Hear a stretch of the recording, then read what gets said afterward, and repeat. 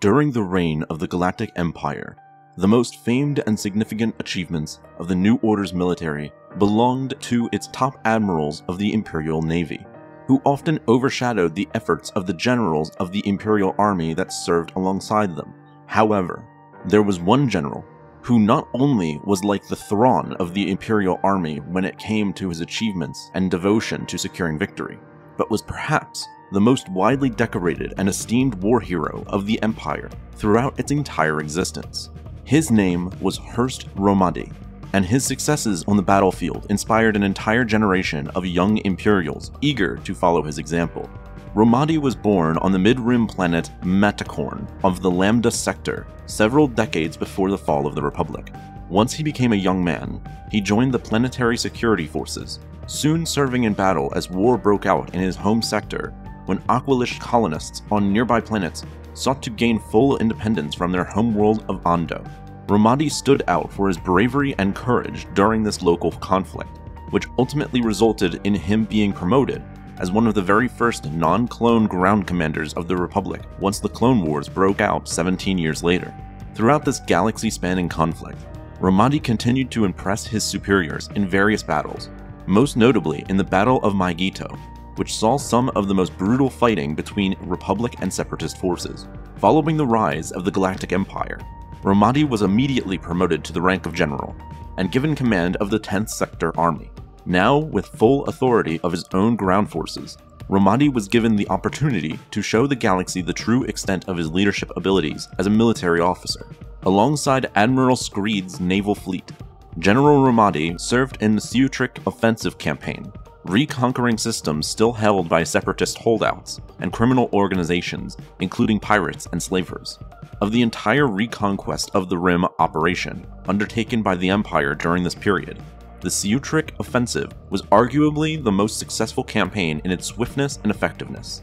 This was the result of the tight coordination demonstrated between Screed and Romadi of their respective forces, an uncommon feat, as the rivalry between the Imperial Army and Navy were often known to cause friction between their respective leaders. In less than a year, both Romadi and Screed eliminated all resistance found in the northern sphere of the Empire's borders. This achievement led to both men being hailed as heroes within the core worlds, with both being regarded as masterful conquerors by Imperial High Command.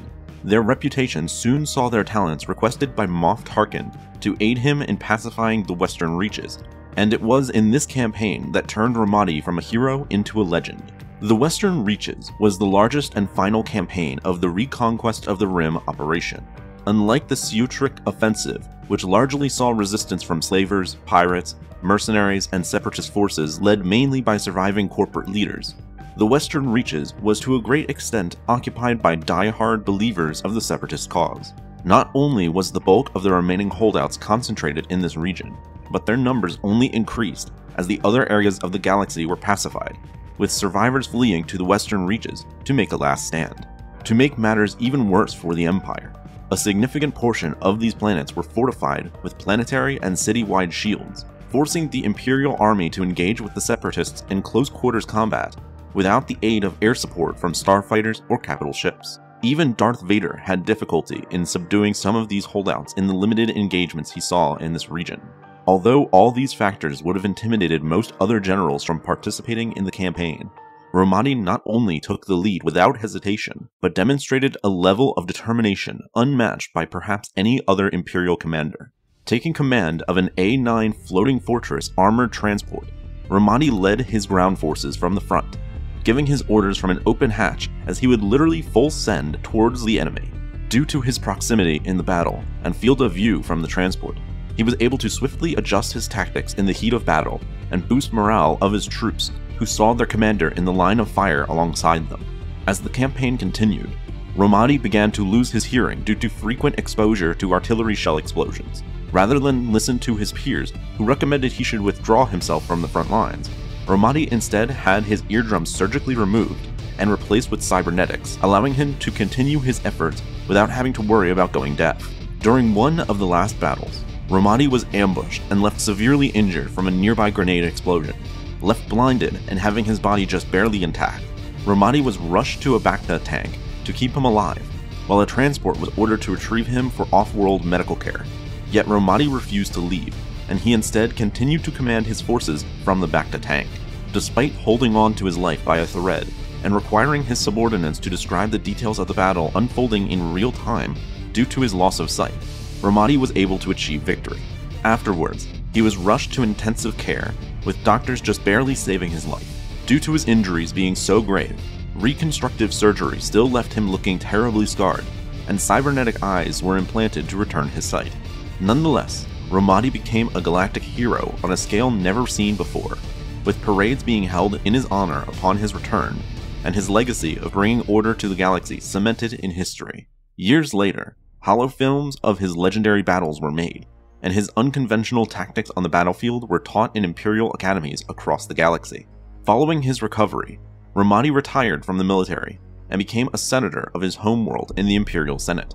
Although he was well respected by his fellow senators due to his military service, it soon became clear that the psychological trauma he experienced in the war prevented him from fully focusing on his senatorial duties, with him resigning after a single term to allow someone better suited to serve in his place. Afterwards, Romadi retired for a brief period before being requested by Grand Moff Tarkin to serve as his adjutant. By the time of the Death Star's construction, Romadi was made the Battle Station Operations Chief and served as an advisor to Tarkin on military affairs. By this time, because of his war trauma and old age, Romadi was undergoing dementia. It got so bad that fellow officers began to question Tarkin of the old general's reliability, which had the Grand Moff aggressively defend Romadi, bringing up both his courage and extensive military expertise, which in itself speaks of Romadi's credit, that someone like Tarkin, known for having zero patience toward incompetence, still saw worth in a man who was barely coherent half the time. As the few moments when he was lucid, Romadi's expertise on matters was invaluable. Romadi's fate afterwards is unknown, as his story ends following the destruction of the first Death Star, yet his death on it was not confirmed. However, in canon, he did survive, making him the second known survivor of the Death Star High Command alongside Cassio Taj.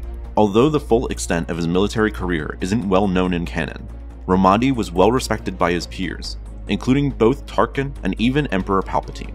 His bravery was well noted, with him still willing to take a fight with his own hands despite his old age. He deeply respected the men who served under him and honored those who died under him greatly. He was also known for mixing his kaf with alcohol at his old age. His story in canon is still ongoing, with him living past even the Battle of Hoth. Currently, he is in command of the main Imperial forces engaging with the recently re-emerged Crimson Dawn